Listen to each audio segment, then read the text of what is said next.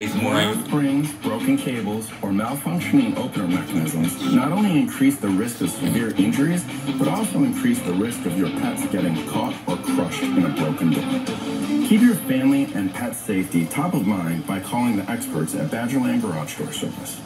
With quick and friendly service, we will come to your home, diagnose, and fix your residential garage door related issue. Schedule your service today with Badgerland Garage Door Service.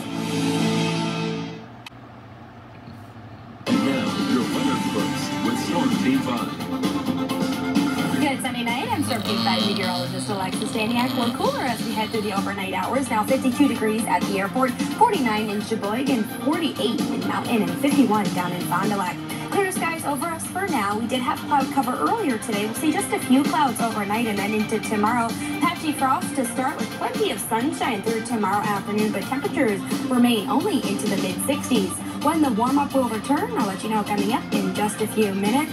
That's a look at your weather first from Storm Team 5. Now at 10, the Packers took on the Rams in Los Angeles today. We have a closer look at the game. And former President Donald Trump was once again campaigning in Wisconsin. Your news starts now. Your stories, our community. This is Local 5 News with Samantha Petters and meteorologist Alexis Staniak. Good evening and thank you for joining us. I'm Samantha Petters. Well, the Packers and Rams faced off at SoFi Stadium earlier today. Local 5 Sports Director Burke Griffin joins us with more. Burke.